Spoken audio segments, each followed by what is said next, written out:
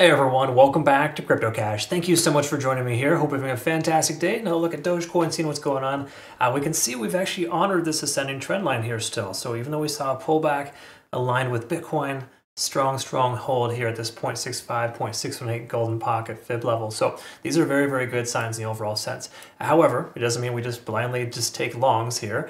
We saw this is a weekend behavior. However, you take a look at the volume, it was contrary to weekend behavior. In other words, Dogecoin absorbed a lot of market capitalization from Bitcoin dominance pulling back, and it still is pulling back now. So I think that does imply we're going to probably see some further upside here from Dogecoin, but the key takeaway here is that we are performing as expected in this current trend here. We got to kind of respect the fact that it's probably going to continue. But once more, we don't want to get blindly bullish. So let's go ahead and take a look at some information in the back end, some liquidation data, see what's going on. And if you can, please just hit the like button, comment below if you get a chance. But at the very least, hit the like button on every single video, just so we can help get this in front of more people, because unfortunately, YouTube does a bad job of recommending my content just based on how short and sweet that it is, right? I'm not saying I'm sweet, I'm just saying in general that's a term of, whatever you want to call it. Forget that. Anyways, let's take a look here at the daily time frame. Sorry, this is the last 7 days on the left. What, 1 month on the right? This is liquidation data. We can see here there's a lot of longs, more longs than shorts. So it does imply we could very well see a wick down to this 10.2 mark. We just got to be mindful that that's a possibility. Now, if we look at the macro, we can recognize that there is more liquidation on the upside than the downside. 11 cents, 11.1, pretty heavy amount there. We got 1, 2, 3, 4, 5, 6, 7 high volume bars here, if you will. And what that would basically just tell us is that we have somewhere in the range of 1 to 2 billion in liquidation above the price action, upwards of about 11.5. So that is a lot heavier than just this $500 million down below at 10.3. So just keep that in mind. We're kind of in the middle. That's essentially established range-bound activity, and when you're in a range, you have a tendency of breaking out pretty hard in either direction. But we've been deriving from the downside, and in turn, more likely to continue to the upside. In other words, if you've ever seen like flag patterns or pendant patterns, they all come from the downside to the upside and break upwards. Inverse applies to the downside too. They break down if they start from the top. Okay, so again, that's just a pattern, very loose example, but just still something to be mindful of nonetheless. You'll notice that I try to my best to educate in every single video, because I think it's fair for people to try to have a better chance at surviving these markets. If you listen to people that are making 50, 100, even 20x leverage trades, and they are bragging about how surgical they were at the top or the bottom, that's all well and good, don't get wrong, but they're probably not sharing with you how many times they've taken a loss.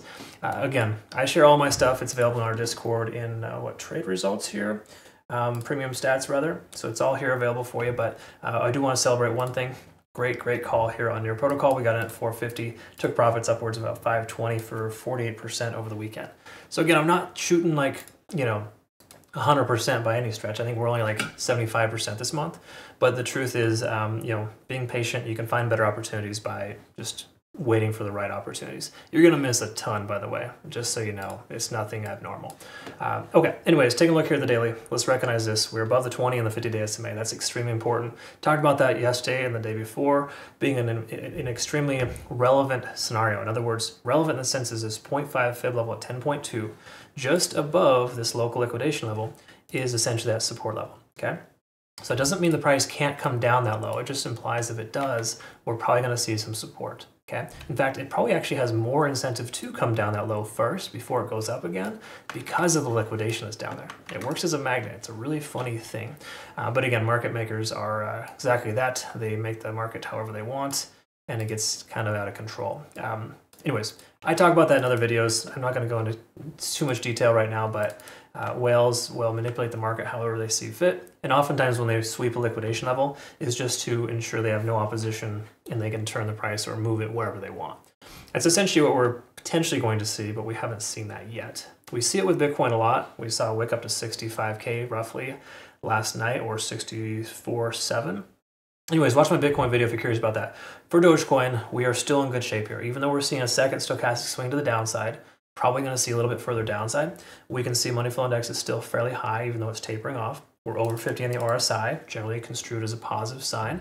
And we are in pretty good strength here with the trend, as well as MACD still, even though it's slightly diverging, it's still got momentum. Okay, those are all good things.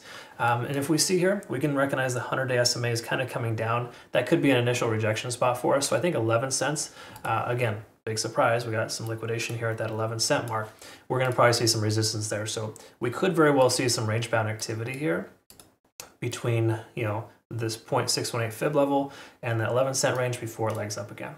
But as long as we're honoring this ascending trend line for the moment, we're in pretty good shape. Okay. And I like to emphasize for the moment, because even though we could very well break down below it, it's not a problem if it does happen. We just got to be mindful that it occurred, right? It does not imply you just open a short and the price goes all the way down to zero. That's not how it works. But for the most part, you can break bearish by doing that, but that's just a beginning sign we want to look for. Then that's going to come later, by the way. See here, we got trend strength index pulling back. This makes sense, but I actually like to see the TSI low with the price action establishing higher lows. That's very, very good. Same thing with MACD and stochastic and RSI, right? So these are all very, very good signs for the most part, minus the fact that we're kind of maintaining 50 in the RSI. I don't like it when the price gets this close. So there is potential for the price to pull back. In fact, we are seeing Bitcoin starting to make its descent here. I don't think this is, grounds for closing your long per se, depending on the trade you're in. But generally speaking, we're seeing a very similar rejection here from Dogecoin. But the key takeaway here is that we just lost a 20-day SMA on the 4-hour. And again, keep in mind, you can jump above and below. This candlestick hasn't closed yet. We got 3.5 hours left. But the truth is, if you close below the 20-day SMA, generally that's construed as unfavorable, and that you could be seeing the price continue lower. Because technically here, you can see, even though we are establishing higher lows, we're establishing lower highs too, right? And that's not necessarily a great thing. That just implies we're going to see a break to the upside or the downside soon. And I know. Roll your eyes. It's frustrating to hear some people say the price could go either way. That's literally how it is at all times. But statistically, we're more probable to go up than down in the overall sense. However, the 4-hour time frame is giving us some signs here that we want to be mindful the price could continue lower. And the hourly is probably going to say the same thing with our cloud here. We are above and below the cloud. This is what range-bound activity does, kind of gives you some false positives. So when you see these kind of things here, right, you got a mostly bullish macro, slightly bearish 4-hour time frame, a transitionary time frame, and the hourly is like, I don't know what the hell's going on.